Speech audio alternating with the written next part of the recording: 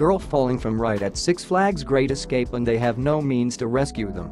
Thanks to the guys who banded together to catch her and the guy who climbed the tree to move the branches out of the way.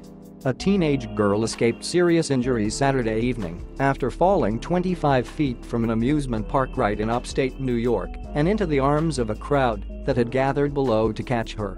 The dramatic fall and rescue was captured on video by at least one bystander at Six Flags Great Escape in Lake George, NY, about 60 miles north of Albany, where the incident took place.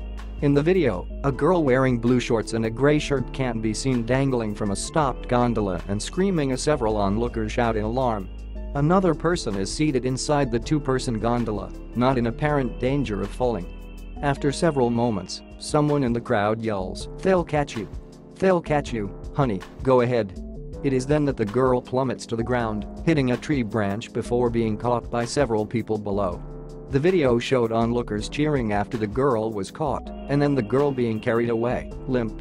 The girl who fell was a 14-year-old park guest visiting from Greenwood, Delaware, according to a statement from the Warren County Sheriff's Office. She was treated by park emergency medical staff first, then taken to a local hospital, and finally flown by helicopter to Albany Medical Center. She remains in stable condition with no serious